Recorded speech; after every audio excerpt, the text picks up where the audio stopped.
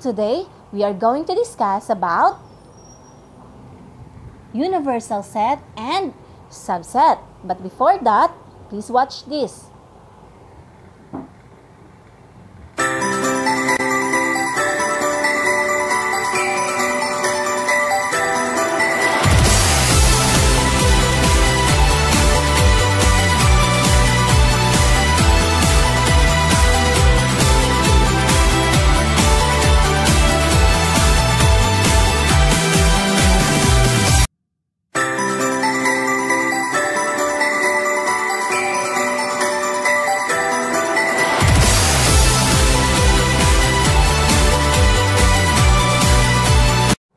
What can you say about the video?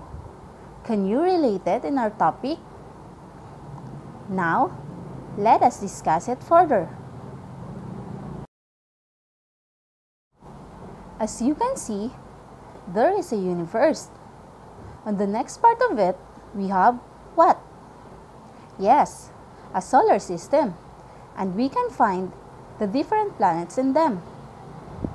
And one of the planets is the planet Earth, where we live. And in our planet Earth, there was a lot of continents. And one of the continents is with the color orange in the picture, that is what? Yes, that is Asia. And in Asia, you can see the different countries. And what country is that? With a circle one. Yes. And in the Philippines, it is divided in different regions. And one of the region is the NCR, wherein you can find the city of Manila, wherein our school can be found in Tondo. Now, how we are going to relate the following to our lesson about universal set and subset. Let us define first what is universal set and subset.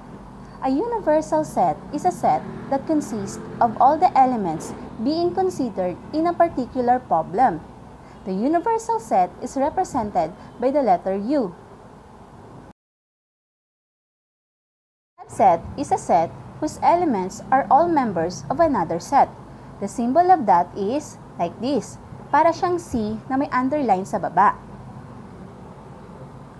To understand it further, let's illustrate the video as this. As you can see, the universe is written in the rectangle because of it is served as a universal set. We all know that we can find the solar system in the universe. And in the solar system, we can find the different planets. And one of that is the planet Earth. And in the planet Earth, we can find the different continents. And in different continents, we can find the different countries. And in different countries, we can find the different regions. And in different regions, we can find the different cities. What do you observe about universal set and subset? So based on the meaning, we can say that if you are part of something bigger, then you are a subset. For example, town and city is a subset of regions, and regions is a subset of countries, and countries is a subset of a different continents, and the continents is a subset of a planet, which is the Earth, and the Earth is a subset of a solar system, and the solar system is the subset of the universe. And it is because universe is our universal set. It has all the elements or all the members of the given set. So that is what universal set and subset is all about. So let us relate that in math. For example, we have U is equal to 1, 2, 3, 4, 5. And A is equal to 2, 3, and 4. B is equal to 2 and 4. Observe the element in B is also the element of A. So therefore, we can say that B is a subset of A.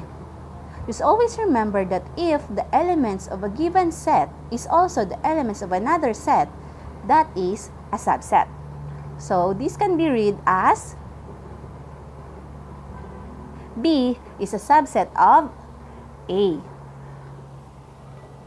Another example, if U is equal to 2, 4, 6, 8, and 10, and A is equal to 6 and 8, B is equal to 2, 6, and 8. Now, which is the subset? Is it an A or B? A has 6 and 8. All the elements of set A is found in set B. So, A is a subset of B. It is also read as A is a subset of B. Okay, example number 3. So, U is equal to 1, 2, 3, 4, 5, 6, 7, and 8. A is equal to 1, 3, 5, and 7. B is equal to 2, 4, 6, 8. Look at the elements of set A and set B. Is there a common elements? No. So, therefore, A is not a subset of B and B is not a subset of A.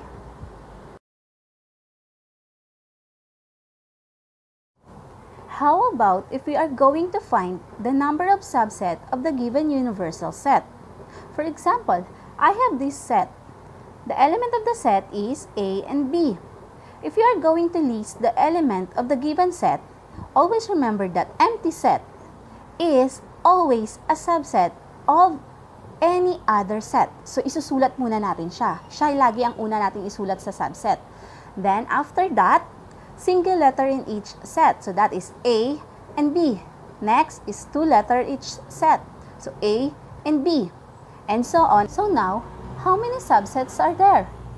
1, 2, 3, 4. So, there are 4 subsets. Now, example number 2. We have 1, 2, and 3. We're going to write down the empty set. That is the first subset of that given set. Then, after that, 1 digit each. So, 1, 2, 3.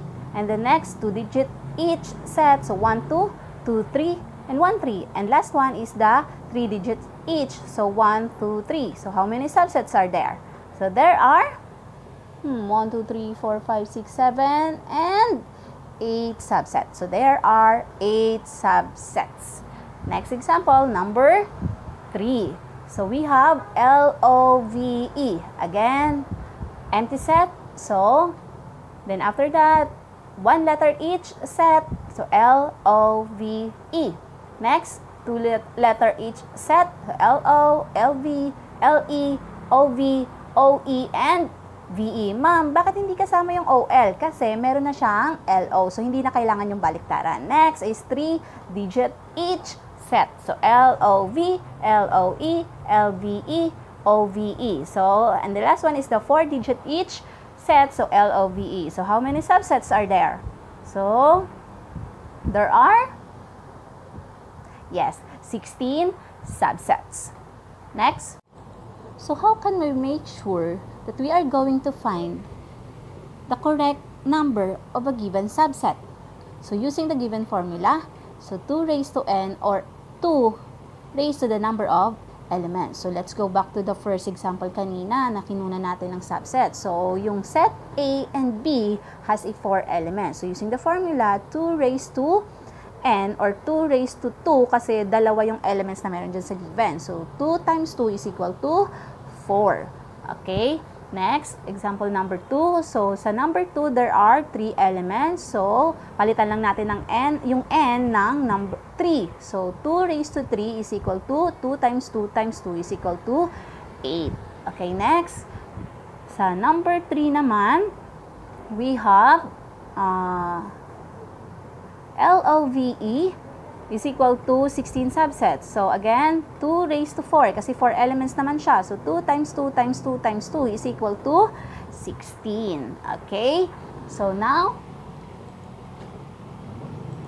so let's try this.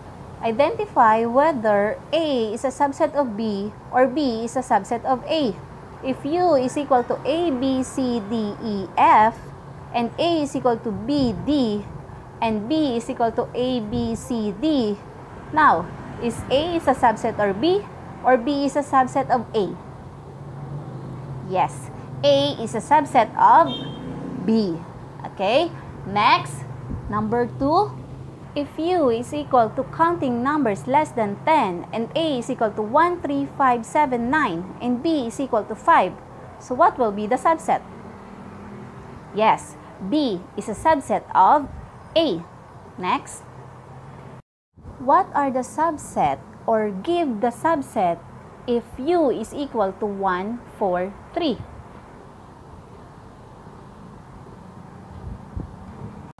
Yes, that is empty set 1, 4, 3, 1, 4, 1, 3, 4, 3, and 1, 4, 3. Now let's have a game. Give the universal set of a given set. The first group to give the correct answer will be a winner. Use the comment box to write your answer. Remember, anyone in the group can answer the problem. Are you ready? Number 1. What is the universal set if A is equal to 1, 4, 5, B is equal to 2, 3, 4, and C is equal to 5, 6, 7? You can now write your answer on the comment box.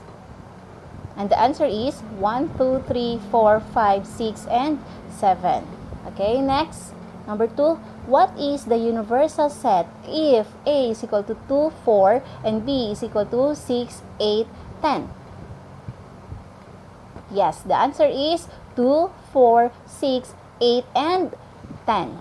Next, what is the universal set if A is a null set, B is ABC, C is equal to XYZ, and D is equal to MVP?